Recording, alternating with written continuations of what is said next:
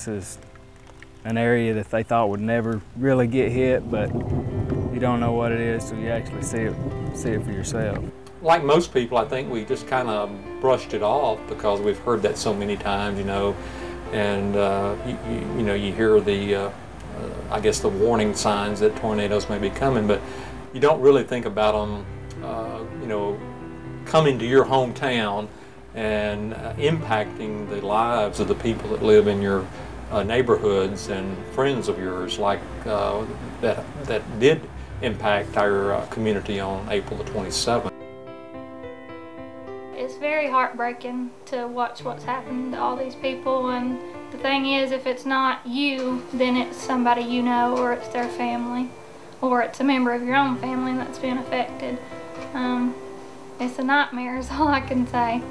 As soon as I come up to the exit off of Highway 75, where the Ringgold exit is, it almost takes your breath away, because you know what you're about to see. But when it's reality, it is different. And hand in hand you're feeling alive again as hope now travels gently on the wind. You know, it makes me want to appreciate the little things of life, you know, even more, because there's so many people out here that have the small things of life, it's gone to them.